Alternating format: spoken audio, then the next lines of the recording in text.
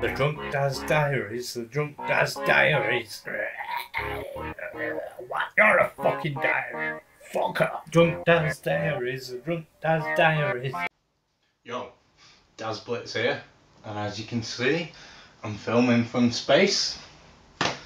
And what am I going to talk about today? Well, the answer to that is what culture pro wrestling. I do like what culture in general. I watch a lot of the different videos and blah blah blah blah blah. Like King Ross. It's fucking funny with his WTF moments and all that. Anyway, that's beside the point.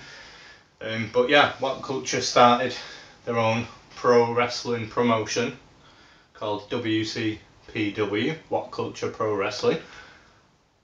And a few times I've tried to watch I think it's a weekly show they do, streaming it live on YouTube, and about 4 or 5 times now I've been trying to watch it on a Saturday evening, and every time, it is literally every single time, partway through,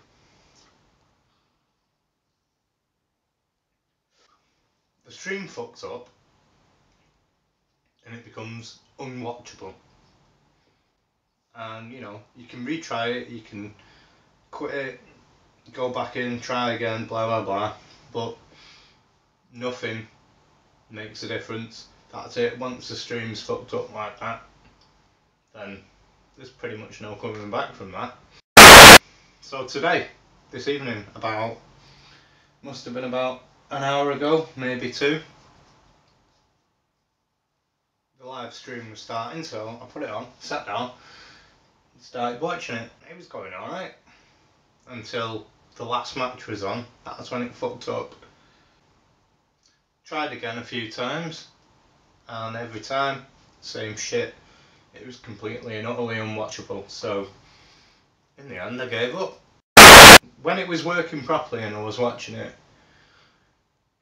there was over 1,500 viewers at that time. But then when the stream went off fuckety bye, every time I was retrying, the number of viewers was getting lower.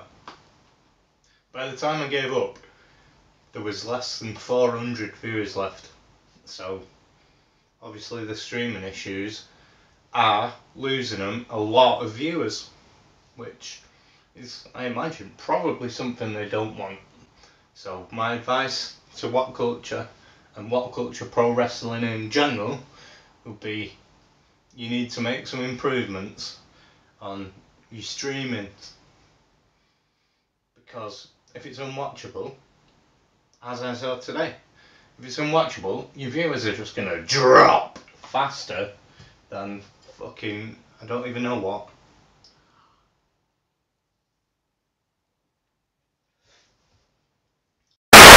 I'm not just fucking bashing What Culture or WCPW here. There is good things to say. I do actually like what they're trying to do with WCPW. It is entertaining to watch, even though the actual wrestling itself isn't that good, to be honest. But they haven't been going long, so I imagine over time it probably will improve. But even though like the wrestling isn't great, the storylines are better than what their actual wrestling is, to be honest, in my opinion. That part of WCPW is actually very good. They also have like big well-known wrestlers on the show sometimes, like they recently had Kurt Angle on there. Yeah, the real Kurt Angle, you know. I'm an Olympic hero. You suck. You suck. Anyway, yeah, and they've had Bret the Hitman Hart's been on it. I know, what's his fucking name? WCW guy from back in the day. Can't believe his name's just fucking disappeared out of my head. He was like the boss of WCW. I know he's not a wrestler, but he was a big part of the wrestling business. He's still annoying, man. I can't remember his fucking name. Eric Bischoff, that's the one. Cody Rhodes has been on it. Probably a few others as well. Damien Sandow, is that his name? Something like that. He's on there. And, oh yeah, Alberto Del Rio, who was up until recently in the WWE. And I don't think he's called Alberto Del Rio now. He's called something like Alberto Del Patreon, something like that. Yeah, anyway, in real life, his girlfriend is Paige, who is still under contract with WWE.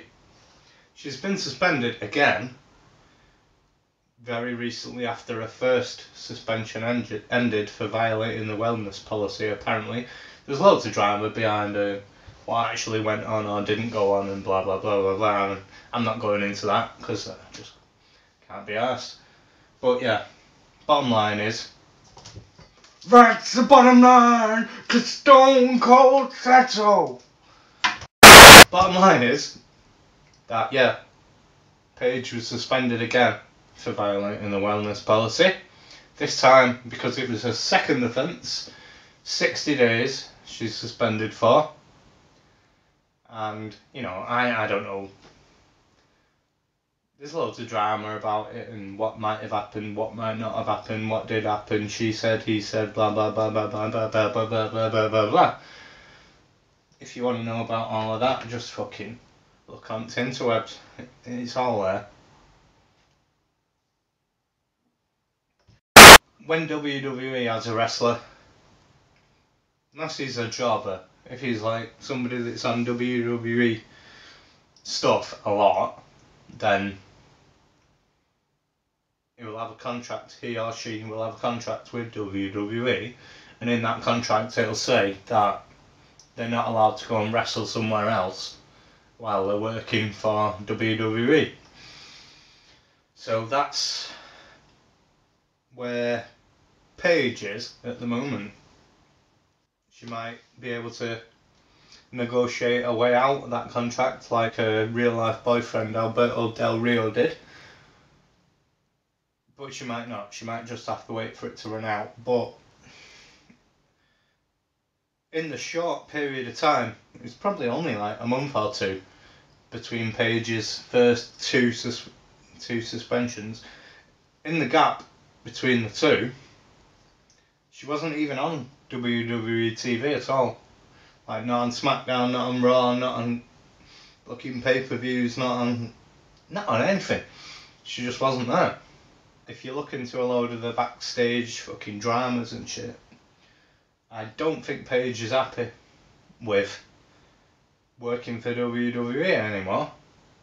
Just like her real life boyfriend, Alberto Del Rio, or De Patron, whatever he's calling himself, you know. I think she probably feels pretty much very similar to how he does.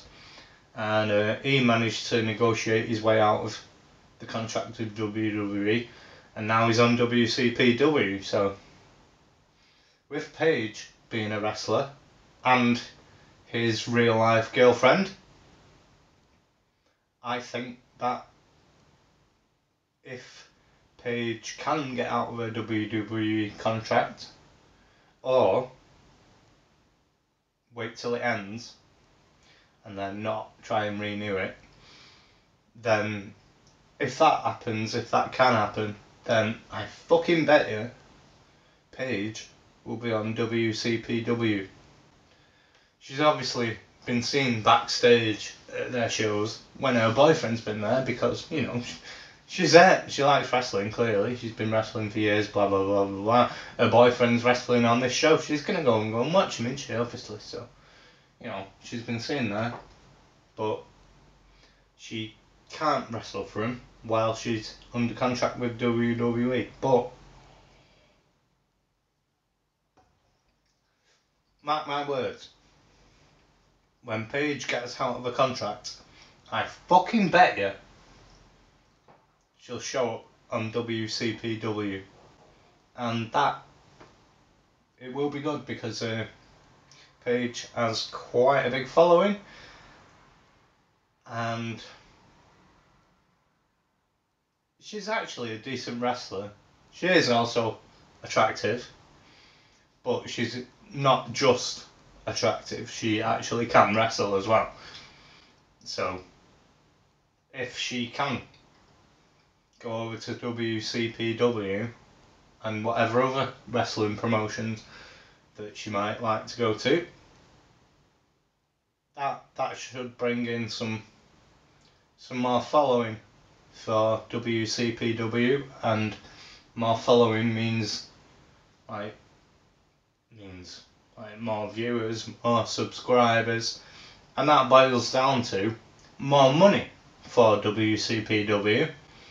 And in the end, you know, if they can make a bit more money, I don't know how much money they're making now, but obviously if they can make more money, they would like to do that, I should imagine, being a business. Mark my words. Sometime in 2017, Paige will be on WCPW. Mark my words. Anyway, that's about all I have to say for now. So, I've been Daz Blitz. You've been whoever the fuck you are watching my space wrestling video. And yeah, I'll see you later. I'm not saying I could do better at wrestling, but you know what? I probably could do better at wrestling than a lot of them, because I've done MMA in real life for quite some time, and I've been watching wrestling for most of my life, so you know, I'm sure I could put those two different things together and be a pretty good pro wrestler.